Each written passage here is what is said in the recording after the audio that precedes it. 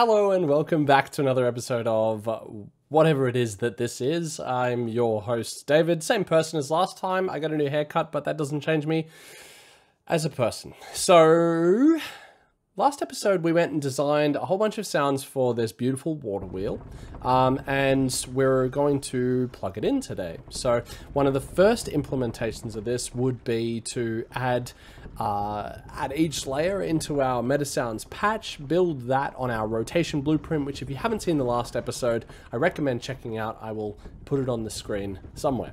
So what we'll be doing today is we'll be creating the blending of the loops based on the degree of rotation of the wheel, just for something kind of cool. And we'll also be looking to add attenuation. So having some of these loops, be the 4 loops that we designed last episode, work based on the distance that you are from them, and looking at implementing one of the interfaces that is the attenuation interface. So let's jump in and do a really simple version of this, which looks something like this, which will be each of the loops just playing end to end. There's a trigger accumulator, which is something we can use so that we know when all of them are finished, although we'll be looping, so it doesn't really matter that much. And a mono mixer that's just going to take, or a 4-channel mono mixer that's going to take each of the sounds and hit play. Now, this version, probably fine for some games, and it sounds something like this.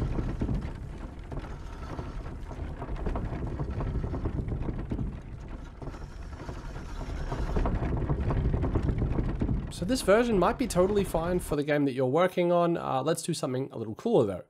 In MetaSounds, or let's make a MetaSounds patch, and we're going to need to connect up our rotation that we set up in our MetaSounds. So let's make a new input for our MetaSounds. It's going to be a float input because rotation's in degrees, and we're going to call it rotation. Okay, now we will be able to use a knob for this just so we can do a little bit of prototyping, and you can change this from none, which is just an input, to knob to slider, just to have a bit of a play. But just for a little sanity check, something I like to do first is just make sure that things are actually connecting and things are actually working as you'd expect. And I wanted to show you that you could print inside the MetaSounds window, which is really, really handy. So you don't need to necessarily connect it up to the game, but you can prototype all your inputs.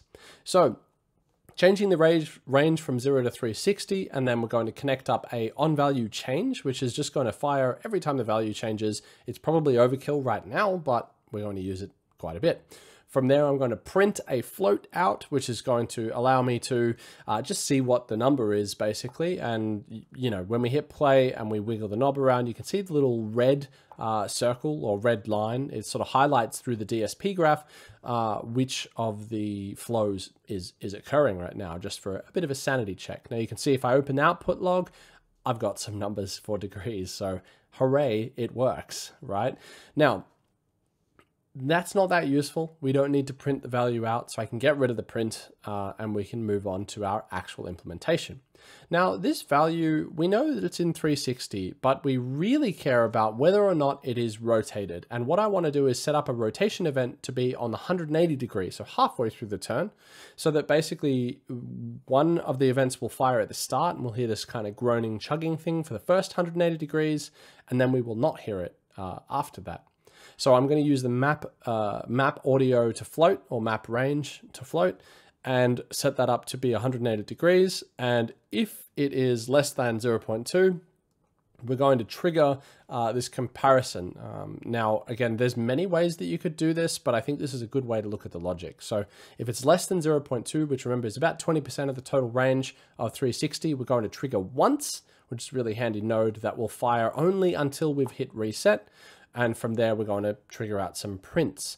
Now, some print statements here will help us just determine, again, if that logic is working. And you don't need to use the print statements because we have that highlighted DSP flow, but it's something that you might want to do early on while you're still getting your head around it. Now, I want to set up another comparison for being the opposite side. So one for being when it's at 1, but being 100% complete, which in our instance here, again, it is 180 degrees, not 360 degrees, but it's something that will trigger to say, hey, the rotation is complete. Now, this will mean that our water wheel will sound different for the first half of its turn, and then for the second half of its turn, one of the elements won't play. which is going to be kind of cool. Now, from here, I'm got my connection. I'm going to trigger each one once. And if I trigger this now, I actually won't hear it again because it just triggers once. So I'll need to go through and set up my reset nodes on each of the triggers. I'm going to go through, set up our triggers so that when we do hit one of these trigger comparisons, we're going to reset the other one. And they kind of flip-flop against each other to work through that. Set up my other trigger as well, and you can see when I pull my rotation past 0, it'll fire, or between 0 and 0.2, it'll fire, which again converted from degrees. And you can see the little red following through. When I go past 180, one part will fire. When I go back to 0, the other part will fire. And if things continue rotating, we have what we need to play. Now, the connection point here is using an ADSR envelope, and we're going to use a special envelope that will break this up. Now, to hear this a little cleanly, what I'd like to do is implement the wave player for one of the functions, and you can kind of pick any function here. You could wrap this whole thing in its own metasound source and use that later on. I'm going to use a shorter version here. So this wave player is going to be part of the metal groaning and chunking of the wood as it goes past. And I'm just going to fire that up. Now you can see I can tweak the rotation as much as I like. It is not connected to any audio file at the moment. It will be at one point, but we're building that. That's what we're doing now. So to do that, we've got to use an ADSR envelope like I mentioned before. And the ADSR envelope is going to trigger an attack and trigger a release time. And we're going to use those attack and release times to fade out each of the layers. So one part, the 0 to 0.2 part, will trigger the attack, so fade it back in, and the 180 degrees will fade it back out. Now I'm going to multiply the audio by this float envelope because the envelope will again be a normalized value for the gain as well. And if I've connected things right, and I'm pretty sure I have, if I hit play now, I have our sound source. Now I'm going to change the attack time to about 5 seconds just so it isn't so bright and hard on that side. And I'm going to do the same for the release time. Now this means when I change my value all the way up, I'm going to hear the sound. And when I hit 180 degrees, it's going to start fading out. When I go back to 0, it's going to fade back in. So we have an element here now that allows us to have a bit of a play with this one particular element. Now, the rotation, you might be saying, well, it's a water wheel though. Shouldn't the rotation sound the same the whole way around? But that is particularly one design direction that you might choose to take, but it isn't the design direction that you have to take. You could have something that changes a little bit as you go. And this patch at the moment will be part of us resolving that issue. Now, to give us context, because we don't actually want the water wheel to only be groans, we're going to need to hook in our other audio files. And I'm going to use a pretty basic source here where I am actually going to leave the other sources as you'd expect and connect them up to a mono mixer. So each of these sources is going to be just plugged straight into the mono mixer. So I've got mechanical sounds, some of the chugging of the metal parts. I've got some wood movement sounds. And these layers will kind of work together just to give us a bit of a flavor. Just so it sounds a little bit different. I've got to set up looping on all of them, set up the right audio files. And if I hit play, you should hear what our water wheel sounds like. Oh, I've got to hook up the input as well. Okay, so using my input play event, hitting play. This is our water wheel.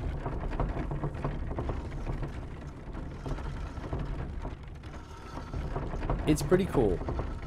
I think when we look at combining some elements that we have earlier as well, combining the elements of turning our rotation and having our wheel change volume as we hit the start of the rotation, we're going to have the wheel really feel cool. It's going to be hard to tell that it loops because you have loops of different lengths rolling over the top of each other, as we talked about in the last video.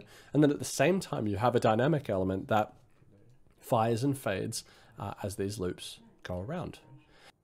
Okay, great. Now, next up, we're going to connect up the attenuation. Now, attenuation is how sound changes over distance, and this is something that you could approach this in many different ways. And the way that I'm going to show you now is just to implement the interface that has attenuation, which you can see gives me the distance from a sound source. And what this means is I can have different sound elements playing over the top of depending on how far away they are. Now, because I am dealing with distance, I'm going to want to set up some max and min distance float variables so that I can pass those in and so that we can reuse this sound source on other elements. Now, the only thing I would have to do there is add an array. But when I pass this distance through and I print it out, you can see the distance changing just in the bottom left of the output log. Now, this number is a little hard to use. We don't get a sense of how far away should we be from this. What is the min and max distance? How is my attenuation set up? So what we're going to do is normalize that distance. Normalizing this distance is taking whatever range, again, and using our map range node here in Metasounds to map the min and max distance that we will pass in from outside so that we can have different variables for different objects. So some objects are louder and therefore take up more space or could be heard further away, I should say. This means that we will map that range to a 0 to 1, and what I'm going to do is actually map it from 1 to 0 as well. This gives me a crossfade between the close sounds, right, and the far sounds. So this top one here mapping from 0 to 1, meaning that as you're far away, we're going to be turning the sound source up.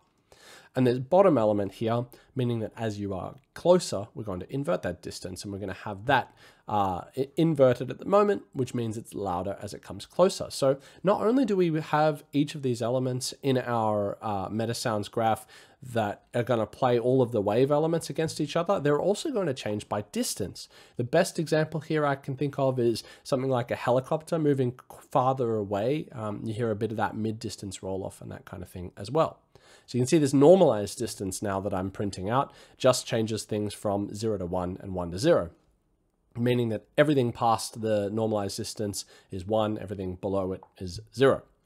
This means we can remove this multiplication here because we already have this multiplication occurring in our first channel with the environment there. And we can pass in the gain value of some of the normalized distances to change what the gain is like for each of our sound sources. So each of our sound sources, we're just going to choose arbitrarily which ones are far and close. Inside the blueprint graph here is pretty simple. We just need to set float parameter of min and max distance and set them up as public variables on the source on the blueprint itself, which means we can change it in the inspector or in the details panel. And we've passed in our rotation as we did before. Now, the only other change I made to this was to add an audio source and set up the metasound on the audio source rather than have a metasounds variable, just so we could have an audio component that would be able to move around so that it matches with the right part of our wheel. So you can see here, the audio source at the moment is actually not on the center of the wheel, but kind of just slightly on the right. You could hook up many different audio sources here. We could have the groaning coming from part of the wheel. You can see in the level itself, we actually have different components. So the groaning and the wood might come from the wheel, but then the metal might come from the spokes on the side. But we won't set that up right now, just to keep it a little bit simple. But each of these sound sources should theoretically actually be coming from some different places to give you a shifting of the ITD, the interaural time difference of being between each of these sources. So all in all, it works like this. As we get closer, we will hear part of the sound source. As we move further away, we'll hear part of the sound source, and we will hear different sound sources based on the rotation in degrees of the wheel.